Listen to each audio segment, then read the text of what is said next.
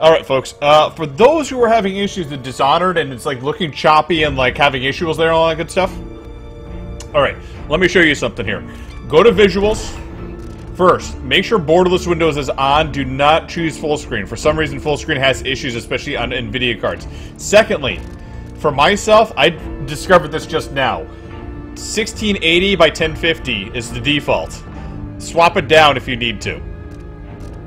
Alright, that was a big issue for me. Now, I used to have, like, things would be fuzzy and issues. I'm going to see if the anti-aliasing is fixed now. I've actually put it back up to full.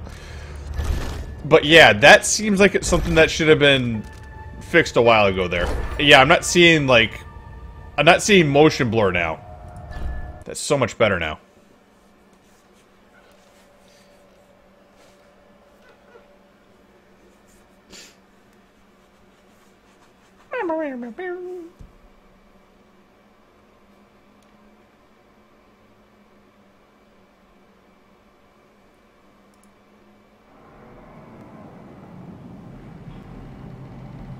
Oh yeah, look at that. I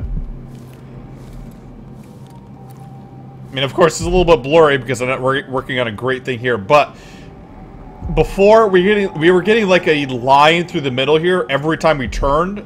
That's gone away at this point. Oh, that's so much better. So if you're having, again, if you're having that issue where you're looking at it and it has like every time you turn there's a big line through the middle of it, it's not the VSync, it's probably the resolution and the fact that you're running it full screen. Turn those off and you probably have a lot better time.